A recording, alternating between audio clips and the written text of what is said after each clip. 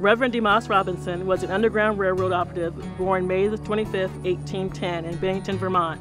While there, Robinson attended a school until age 17, when he became the teacher. Demas taught for a few years and saved up enough money to go to college. In 1834, he entered Hamilton College, and in 1838 he graduated and was ordained a Baptist minister. Demas was a pastor at a few different churches until he was appointed state agent at Franklin College in 1852. In 1854, he moved to a farm near Des Moines. Because of his wife's health, on this 300-acre farm, Demas was involved in the Underground Railroad.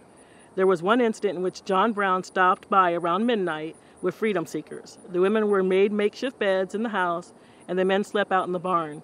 Quote, old-timers will recall the fact that Reverend Demas Robinson's farm in Delaware Township was a station on that road and headquarters for Negroes escaping to Canada. There, they could be taken care of and helped to find places to work or passed on eastward. Among the fugitives arriving there was Archer P. Webb. Occasionally, Robinson would employ blacks in need of a temporary job before they got settled. Jefferson Logan was one of the individuals he gave a job to for a short time.